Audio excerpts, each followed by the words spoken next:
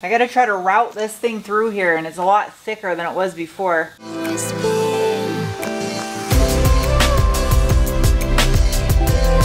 Hello, people of the internet. Today I'm going to continue working on my 2021 Ford Bronco Black Diamond Edition. If you're new and you like to get caught up on this rig, up above my head is a video that has a delicious recipe for toasted belly button lint flavored cake pops. Why am I so dumb? So this is a little bit of a continuation of something I started on the Bronco about a month back that I had to fabricate something for. I'm not really saying much here. Hood struts. Ta-da! Where are you? Ah, there it is. So this is the custom bracket that I had the barbecue grill guys next door make for the Bronco, and then I went and got it powder coated so it'll match the factory brackets right here in the engine bay, so it looks factory, like it came like this. What size are you? 8mm. Same thing as my Ranger. Everything on the Ranger is 8mm.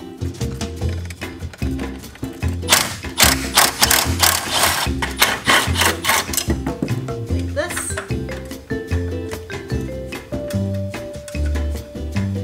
Good. It's gonna fit. Okay, so I'm gonna mount this bracket onto the catch can. Okay. Just a tiny bit of Loctite.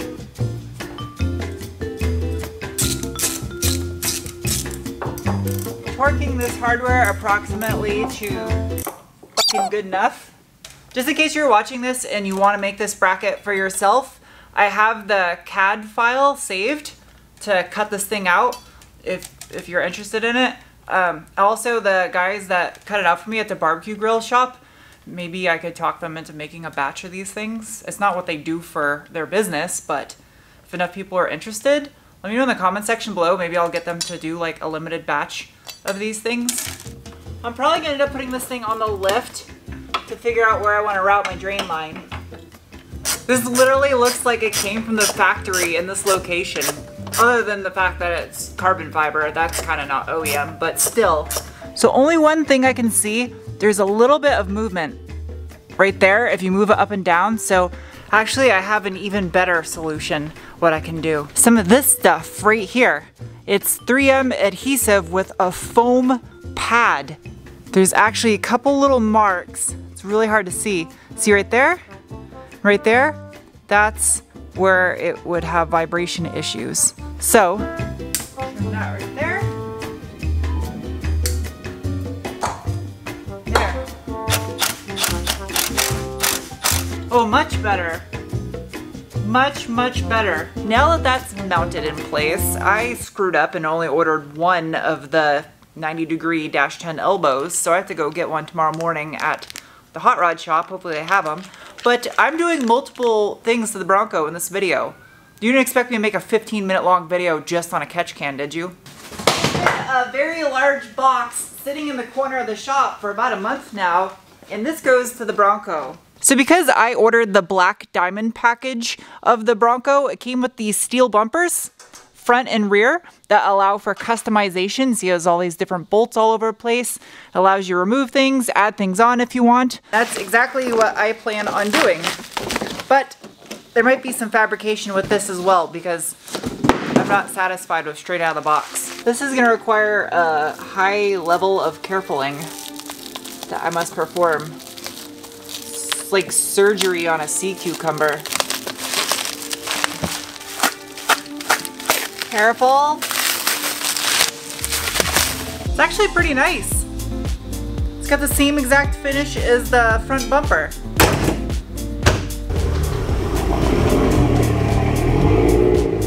Saddle up, pokey horse.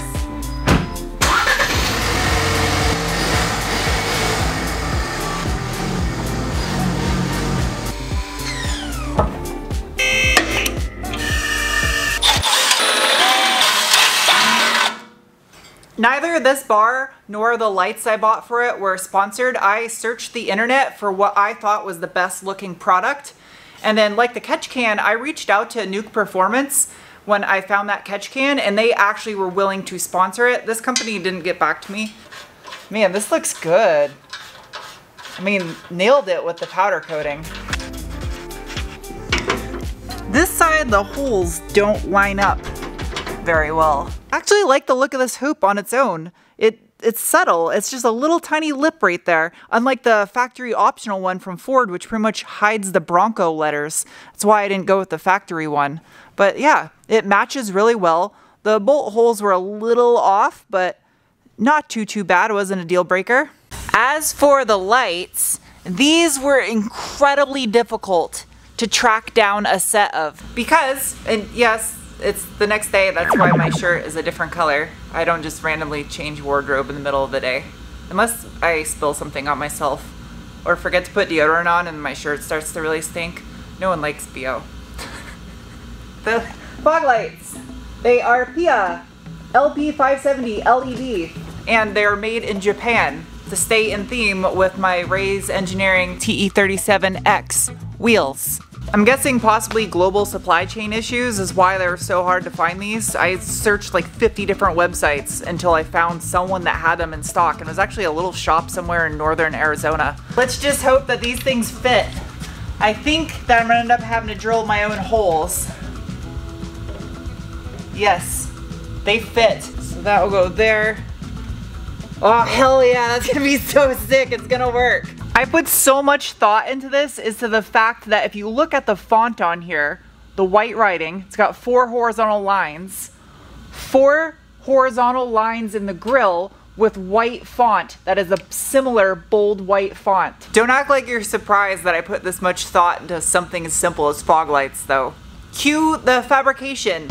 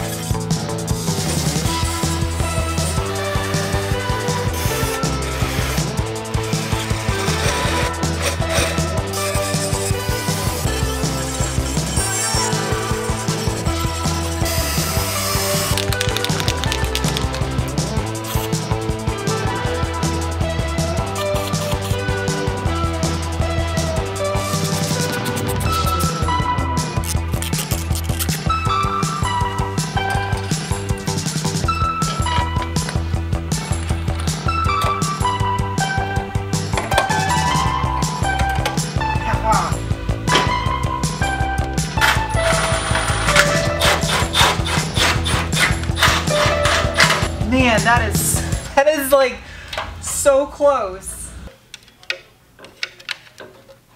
When I drilled out the hole for the center one, I actually made it a few millimeters further than the one off to the side because the front of the truck has a natural kind of curvature to it, just ever so subtle.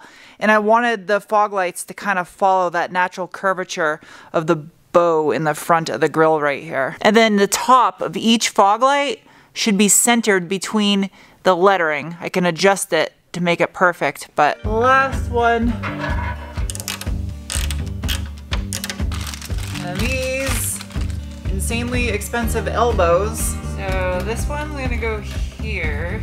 If you've ever worked on a Ford product before that has these annoying tamper-proof orange and black fittings on the PCV lines, they're a huge pain in the ass to remove. You have to like undo the little prongs underneath of them. There's 3 of them. I have a better solution for what I'm about to do. Okay, I just cut the line, not the fitting underneath. Got it. Ha! I don't have to take the fitting off. I can just slip the new hose on it. Well, let's test it.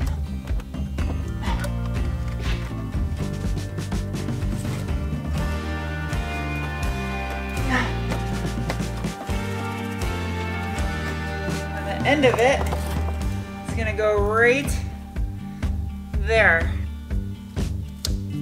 So now I know exactly where I gotta cut it.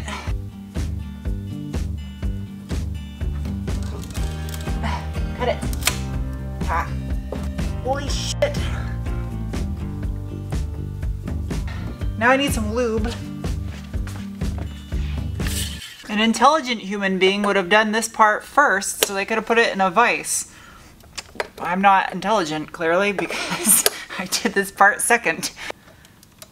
Yeah, that's gonna work just nice. Just like that. So I cut it just to the right length, so that way it would follow the line of these other ones over here. They all kind of flow at that same angle. And then this one's got a shorter elbow that's gonna go down below, so that hose will follow the same path.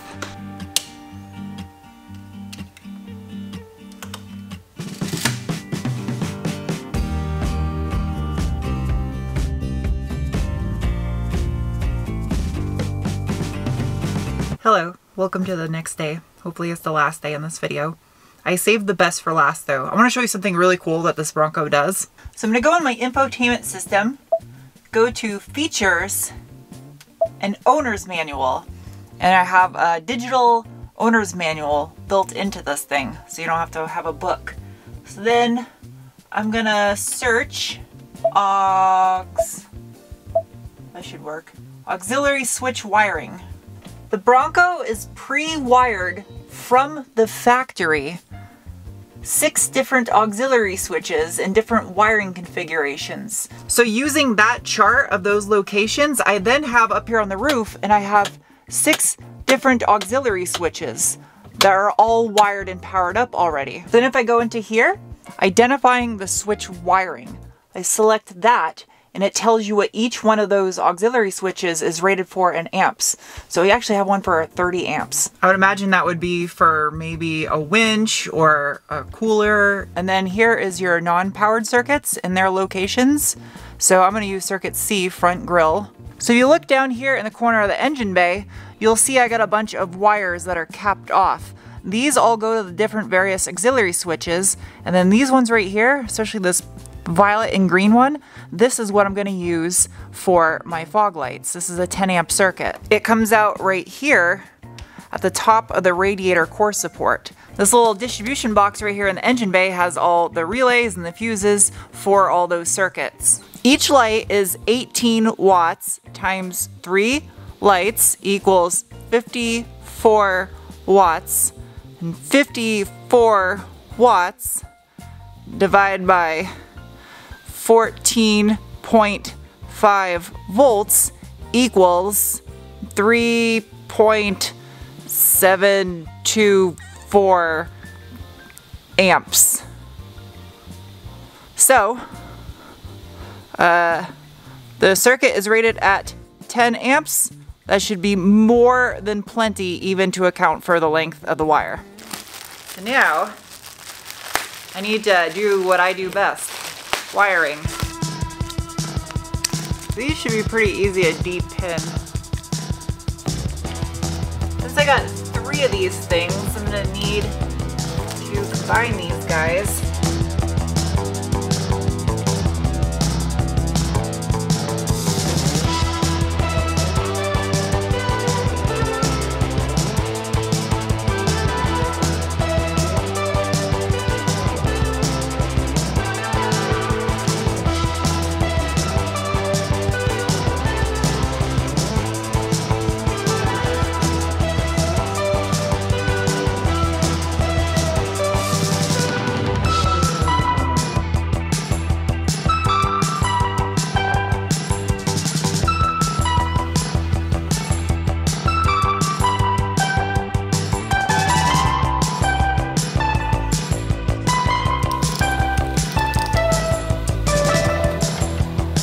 Well worth the almost 3 hours it took to manufacture. Don't argue with me on that. I even replicated the factory harness, put some chafe abrasion where it goes past the top of the core support, Deutsch connector, and then ground, so it's plug and play. Now the sucky part. I gotta try to route this thing through here, and it's a lot thicker than it was before. That's what he said. I don't think I'm gonna be able to go through the way I wanted to. Again, I think that's what he said. 1, 2, 3. There you go.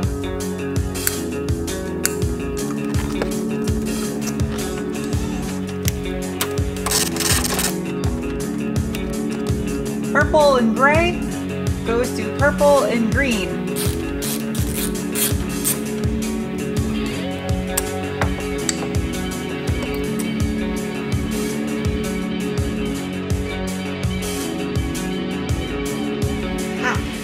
Wiring complete. There's just that one little gray plug and then the ground falls up, goes right there to the ground point. Before I bring this thing outside, test out the lights and adjust them and show you the secret accessory that I bought for the lights, which was even harder to find than these lights themselves. I gotta put the drain line on for the oil catch can. Where is my catch can? There's the catch can. Okay. It's right there. So that means, I mean, I could technically just make it drain into the wheel well, but an absolute perfect spot for this. I'll zip tie this guy right to this little bracket right here. And I'll cut it right here. So that way all I gotta do to drain it is pull this out, stick a bottle on it or a funnel, whatever, and I can drain the valve. Catch can complete. Big shout out to Nuke Performance for sponsoring that. Really appreciate those guys for doing that, because I was just gonna buy it and they offered to send me that one as well as a second one, which I'll be doing a giveaway on here at a car show at the shop this summer. And it's all routed, looks almost OEM, powder coated bracket, the black fittings. One's taller than the other, so it's smooth.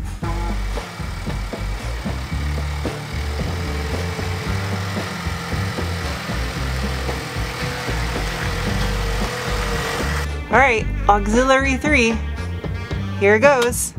Yay! They're on. This is just fog lights. I don't have the headlights on. I left them off so I could see.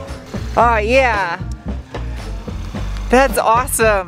That is so cool. You can see the PIA in the light where it's lit up. Okay, headlights on.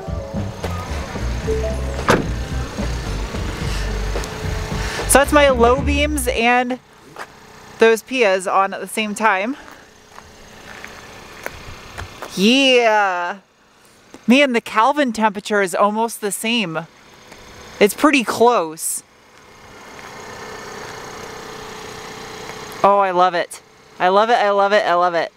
There's one more part though. I got a set of 3 of these. They're amber covers, dust covers. These things were so hard to find. I don't know why. The lights themselves are hard to find in stock, but these were just hard to find, period. I only switched out one of them because I literally almost broke every single one of my nails trying to pop all those covers off. Those are not meant to be taken off easy. But yeah, that's absolute fire right there. I love that. I think I'm gonna keep the, I don't know. It's like 50-50 which one looks better. They both look good. The amber ties into the amber in the corner light. I don't know. I think I'll just leave the guard ones on just because I don't want to take any more of those off. That really hurt. Let me test, see what the amber looks like. Okay, that looks dope. What do you think? I like them. Yeah? Yeah. What do you like better? I like the amber because it's like off-road race truck. The amber does look sick. I like how the edges of it glow where it's wrapped around. That's kind of cool. It's a pretty good chance I'm going to end up putting the amber ones on, but for now I'm going to leave these because I like them equally. I really can't pick which one I like better. I think they look equally as good. But I want to know what you guys think. Let me know in the comment section below what you liked better, the amber or these. I think the benefit of these is they just match the grille of the truck so much better. But the amber ones tie in the amber parking lights, and just amber looks sick on the front of this thing. It's a nice contrasting color because it's opposite in the color spectrum is blue, and I don't know. Either way, I'm hungry, so I'm gonna shut up now, and the next video you see project-wise will be on the Ranger, and that's all I gotta say. So I'll see you guys soon with another video. Bye!